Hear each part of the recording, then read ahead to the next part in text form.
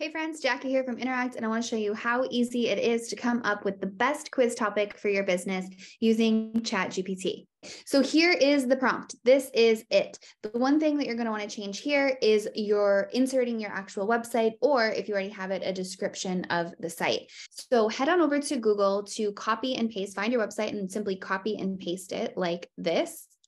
So here it is in ChatGPT, the prompt with my website and website description, or in this case, Sarah's. Go ahead and hit submit, and let's see what quiz ideas it comes out back with. So what you're going to want to do next is pick the best one for your audience. And rather than just thinking about your audience, think of the ideal persona that you're trying to get to subscribe to your email list. Who is it that you've created your offerings for, that you're wanting to sell your offerings to, or that you're just wanting to support? So of these quiz ideas that I got, or that you get back, I would just look at, which one would your audience most want to take, and then go ahead and use that title as the quiz. Remember, if you don't like any of the responses, you can always regenerate it for new ideas.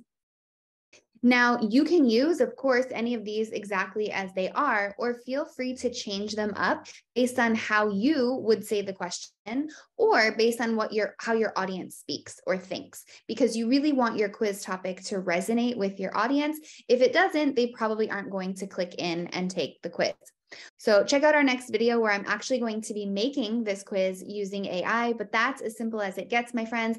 Add in, or rather copy and paste in your website with a description so that AI knows what type of quiz we are trying to create. And that's how you can come up with your quiz topic in just a matter of seconds.